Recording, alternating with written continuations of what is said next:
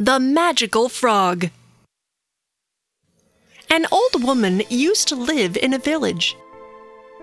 She had a very beautiful daughter. Her daughter liked cherries so much that she didn't used to eat anything else. Lunch or dinner, she only wanted to eat cherries. In fact, people also started calling her Cherry now. There was a clever woman living in Cherry's neighborhood. Not just clever, she was an expert in black magic too. And in her garden, there were so many cherry trees with a lot of cherries. Cherry used to sneak in the garden because she could not resist and used to take some cherries. Because of this, the witch was very angry. Cherry was very beautiful too. Her hair was very long and silky. Her face was as bright as the sun.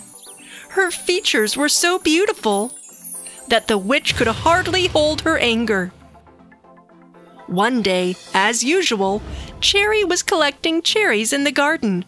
The witch saw her and could not hold her anger and cast a magic spell on her, which turned her into an ugly frog. Poor Cherry. The king of that village had 3 sons. The king was also very old and weak.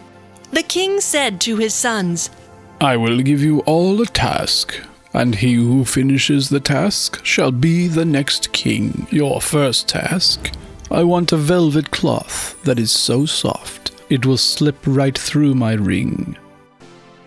And soon, all 3 of them went out to find such velvet as soon as possible.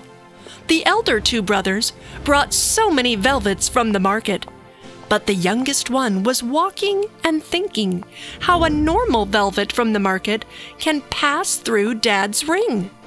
He walked very far, looked in so many places, but could not find anything. He was so tired, so he decided to rest on the bank of the river.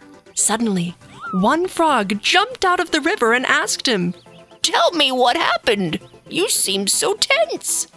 She had such a sweet voice. Hearing that, the man said, "How can you help me?" She insisted, "At least tell me why you are worried."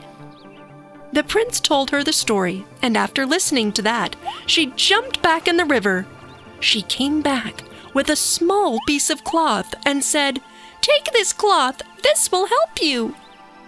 "Something's better than nothing," the prince thought, and left for the palace. As soon as he was getting close to the palace, the cloth was getting heavier. The king was happy that all 3 of them had come with velvet cloth. He gave them the ring. When the elder sons tried, only a part of velvet could pass through it, and they failed. Then the youngest son gave the cloth. Everyone was surprised to see such clean and beautiful velvet.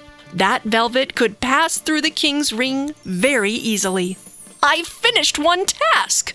The prince was very relaxed. The king gave them a new task, that he wants a dog as small as he could fit in a walnut shell. Again, all 3 of them started their hunt.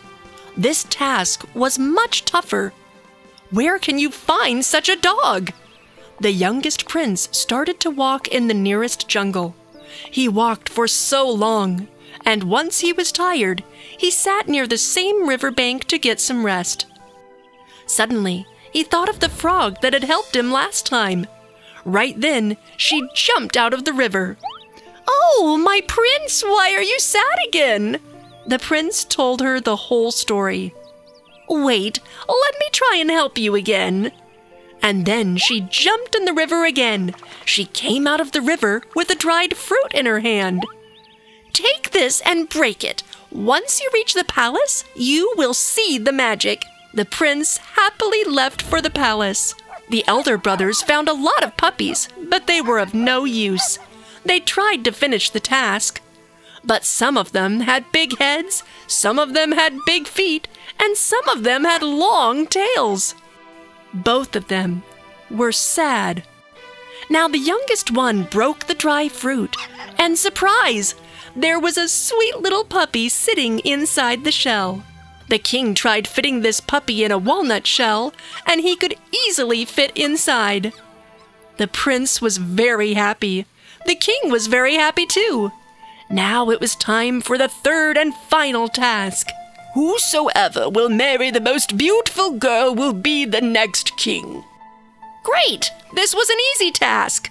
The elder son went out to search for a beautiful bride. They knew so many beautiful girls, but the youngest prince was sad.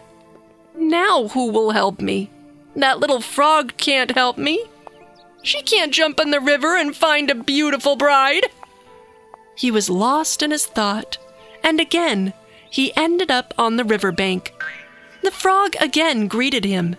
Now why are you worried? It seems you're crying a lot. Can you please tell me what happened? And then the prince told her everything. The frog said, "Don't worry, head towards the palace. As soon as you are close to the palace, look behind you. But don't laugh, please." The prince was not able to trust the frog this time. He started to head towards the palace. As soon as the palace was close to him, he heard some words from behind.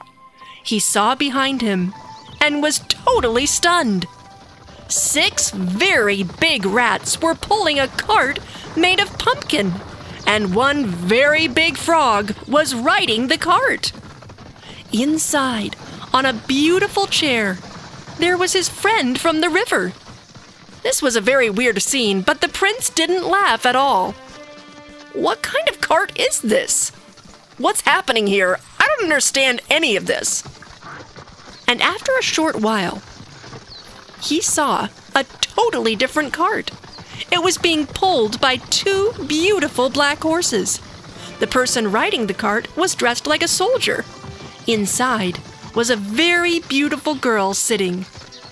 The prince recognized her in the very first sight, that she was the frog from the river. All 3 of them entered the palace. Both of the elder sons had a big fleet of beautiful girls, but as soon as Cherry stepped inside the palace, everyone was mesmerized of her, and she was crowned as the Queen of Beauty, because she was the most beautiful of all. So, my little friends, since the youngest prince finished all the tasks, he was announced as the next king. The end. If you enjoyed this story, please like and subscribe our channel and press the bell icon to get future updates. And don't forget to comment.